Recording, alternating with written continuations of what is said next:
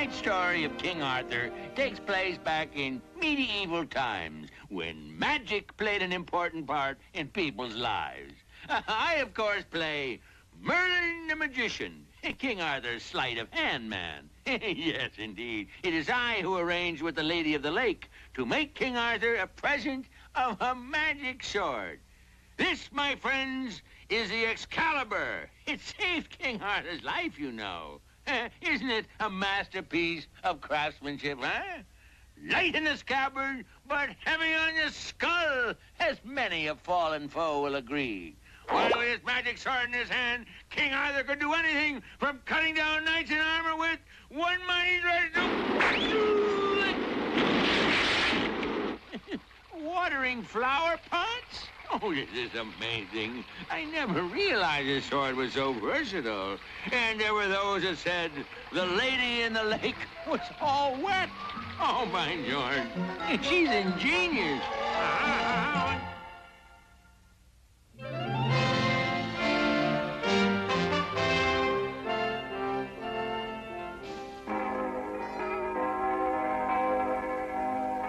This is London in the 3rd century. A London of fear and hunger, as the many kings of England made constant warfare on each other. It worried many people, especially this good citizen.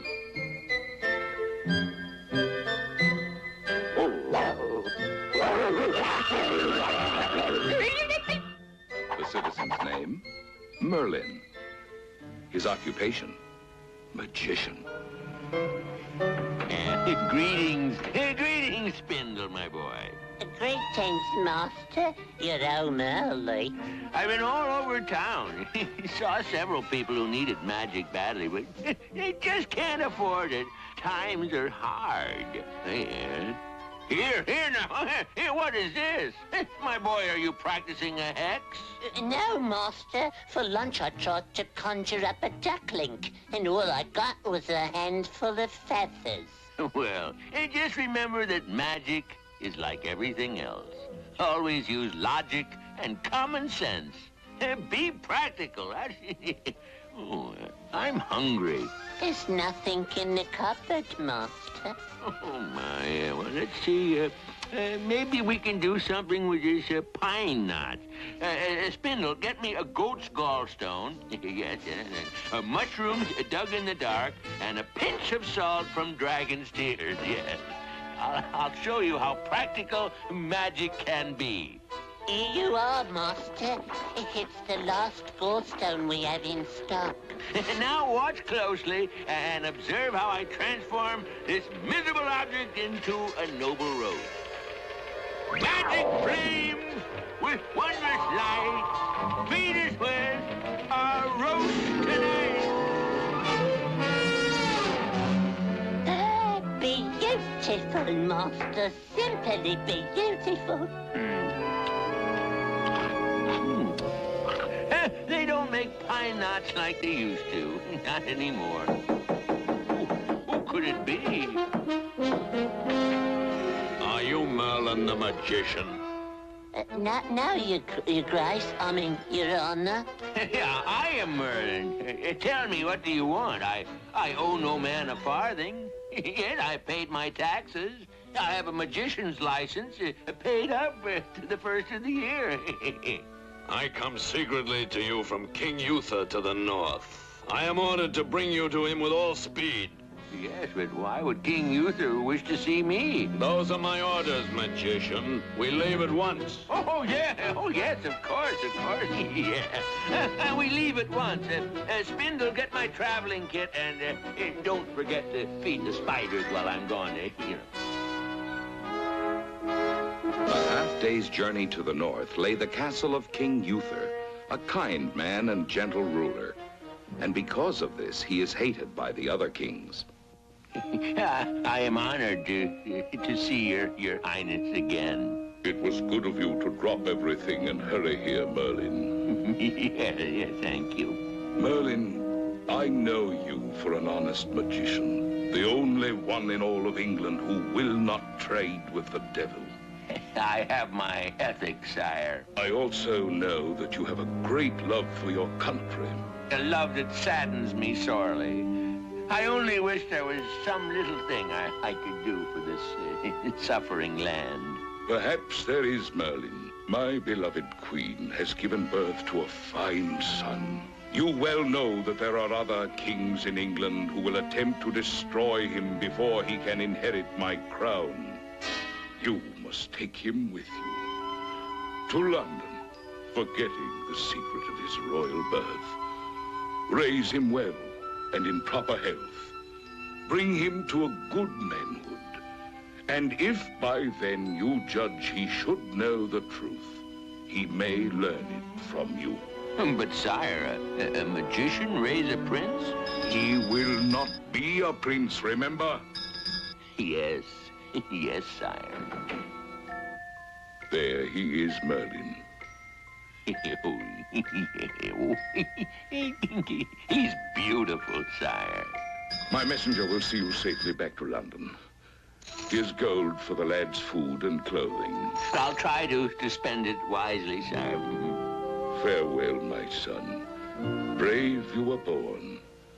Learn fairness. Now, Merlin. Quickly. Yes. Farewell, sire. Have you a name for your son, sire? Yes.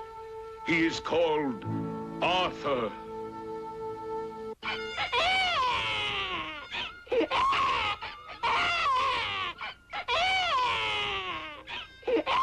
Why does he cry so much? Seems like he hasn't slept in days. It's high time to start mixing magic with common sense. Millicasam!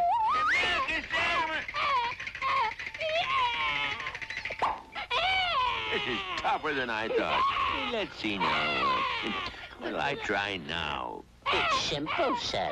All little Arthur wants is... Come, Bindle. Nothing in magic is simple. Now, hey, watch this.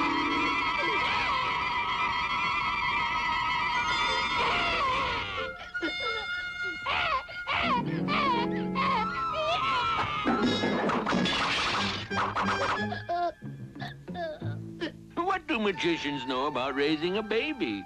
We can't be expected to perform miracles. No, he should be taken to a place where he gets the proper care. Please, master, not an orphanage. No, Spindle. No, indeed. A castle. Good to see you, my dear friend Merlin. What have you there? Well, good Sir Hector, I have here an infant needing a home and good surroundings such as you and your good wife can give him.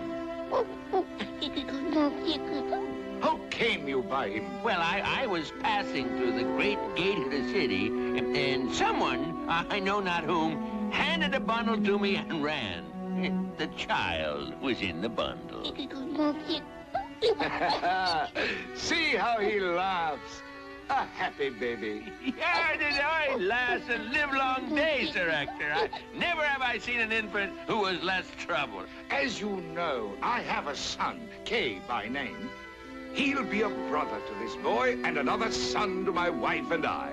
And bless you, sir, you don't know what you have done for me. Come, I'll introduce you to your mother and brother. Goodbye, little Arthur. Goodbye, Sir Hector, and thank you. Yes, thank you very much.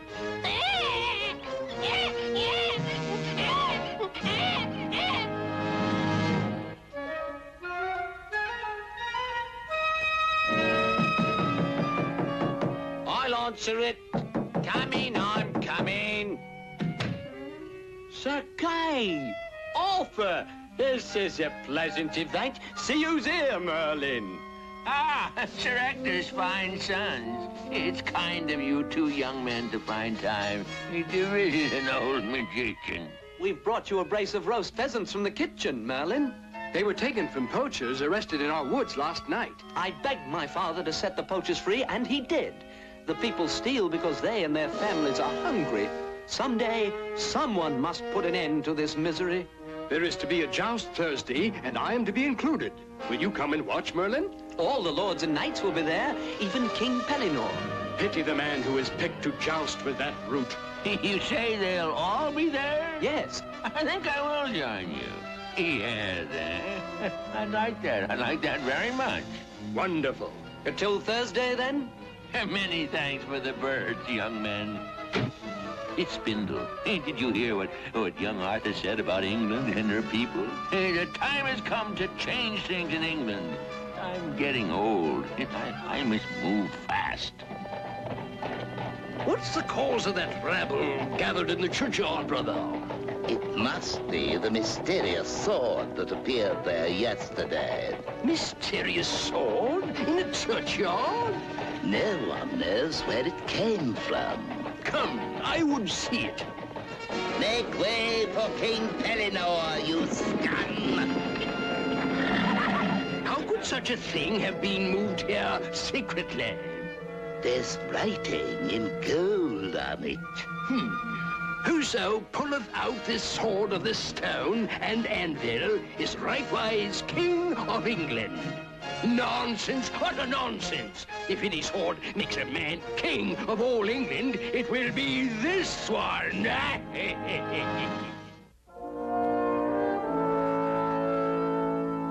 The knights and grooms are assembled in the courtyard, sire. Shall we go to the jousting pavilion? What of King Pellinore and his brother? They are expected momentarily. Then we must wait. I will not court his displeasure. He has an evil temper. And he is an evil man. Caution, my son. His ears are everywhere. And he has great ambitions, yes. He will rule England. It would be a rule of thievery and murder.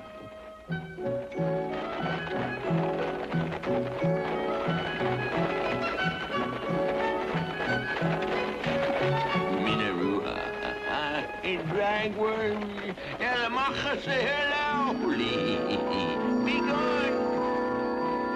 Did you say something, Merlin? Only to myself. It's the privilege of old age. Sir Kay, your sword. Where's your sword? It's gone. I would have wagered my life that it was in this cupboard. Hold, everyone! What's nonsense now? I fear, King Pellinore, that I have forgotten my sword. Ride back and fetch it. I'll fetch my brother's sword, King Pellinore. I'm not jousting. If you want a sword for your brother, Arthur, fetch that one in the anvil and prove that what is inscribed on it is idiocy. Yes, but if there is truth in it, only you, King Pellinore, can prove it. As the strongest and biggest of all kings, you can win the right to lead England here and now. How say you, brother? The old fool is right. This is a perfect chance. Yes.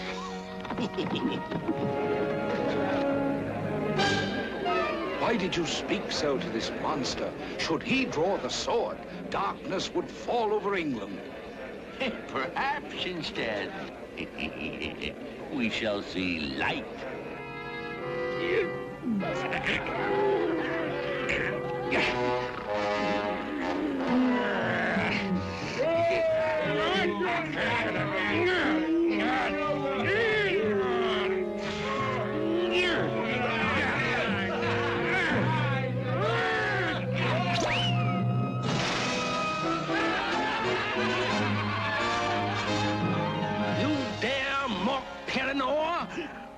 You will all live to regret this.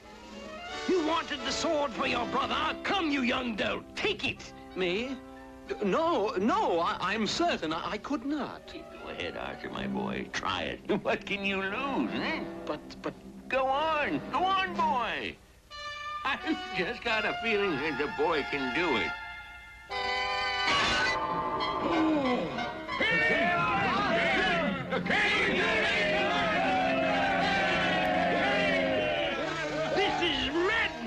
The lad is only the son of Sir Ector. How can he be a king? Silence! I have words of the greatest importance for all of you. Many years ago, I was given this young man to raise, and in turn, I placed him in the tender care of Sir Hector, who has reared him as a son. Is this true, sire? Yes, Arthur, 'tis true. To Arthur's true father, I gave an oath never to reveal his heritage until I judged the time to be proper. And who was the lad's father, magician? King Uther!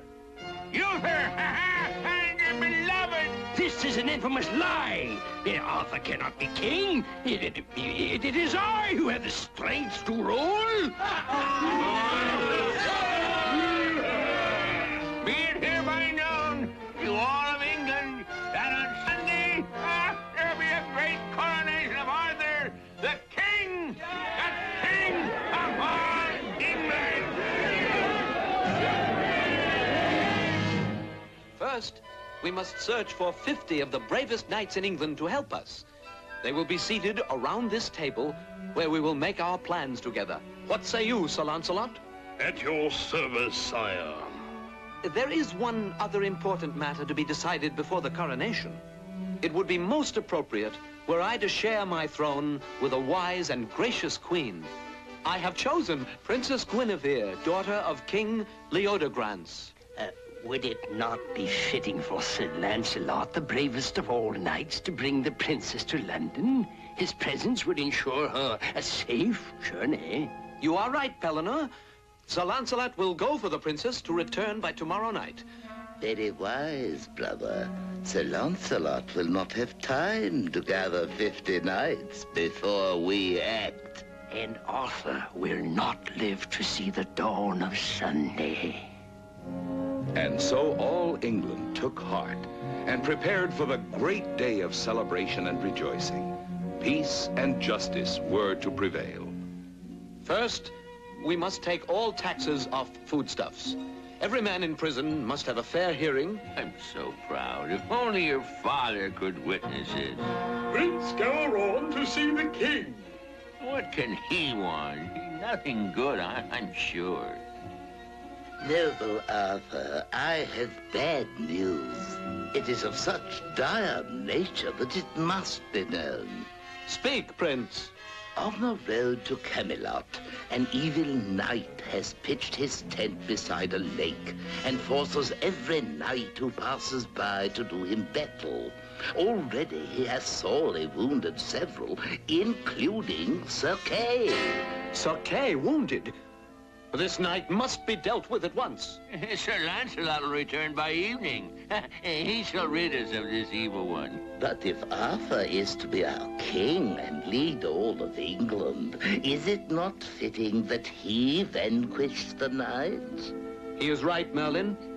How can I rule when I cannot by my own hand rid my country of such a menace? But no, this is foolishness. You'll be destroyed by your pride, Arthur. You're not prepared to battle with such a man, no. Then I'm not prepared to be king. Make ready my horse, my armor, and my sword. Luck be with you, Arthur. Many thanks, Prince. I am touched by your loyalty.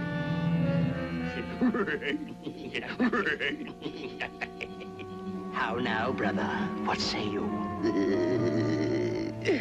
What do you think, brother? Being an honest and loyal young man, he took the bait like a starving shark. He'll be here before dark. How could he rule? We are doing England a favor. And ourselves, too. I don't like it, Spindle. Yeah, I'll wager King Pellinor is behind all this. Oh, now, let's see. Galaron said the pavilion was by a lake. Oh, it's got to be this one. I know a lady who lives in that lake. I must get in touch with her right away. Get the crystal ball, Spindle, and hurry. It's our only chance. Lady in the lake, oh, vision fair, showing thyself through in the air.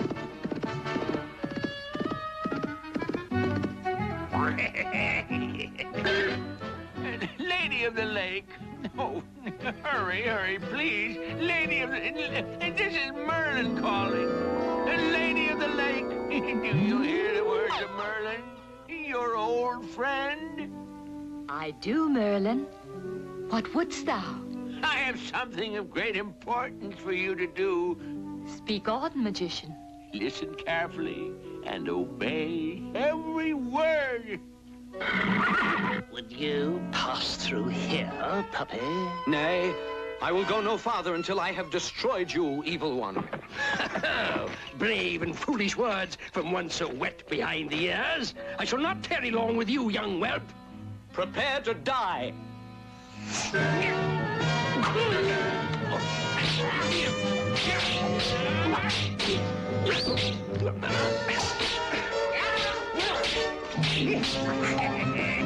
Farewell, you impudent young pretender! Stay your hand, knight. By what right do you interrupt this combat of honor? By the right of a damsel to have a knight bear her scarf in combat, and the privilege of a knight to bear arms blessed by her. I will wear your colors with pride, dear lady. And there is your sword, called Excalibur. I have chosen it for you. Oh, so far. So far, so good. The lady is doing a beautiful job for us. Hey, there he goes, Spindle. He's got the sword. Arthur's got the sword. Come on, you bumpkin. I've wasted enough time here. That sword would do you no good. Oh, ha! The puppy wants to play rough.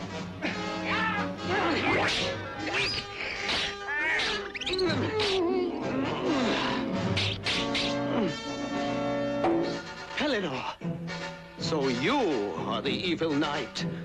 Spare my life, oh merciful king. It was all a mistake. I can explain everything. Don't kill me, I beg you.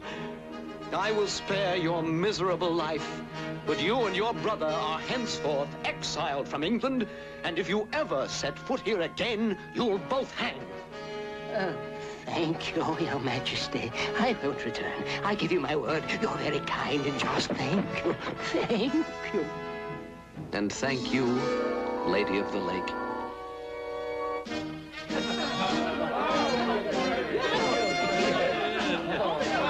A toast to the new king and queen, and may they have a long and happy reign. I must tell you something, my queen. Merlin is a fine magician, but no judge of fighting men. Can you imagine he didn't trust me in combat with Pellinore? Perhaps now, Merlin, you'll permit me to do battle as I see fit? Yes, gladly, your majesty. I have learned my lesson. Just be sure and let me know where the battle is to be.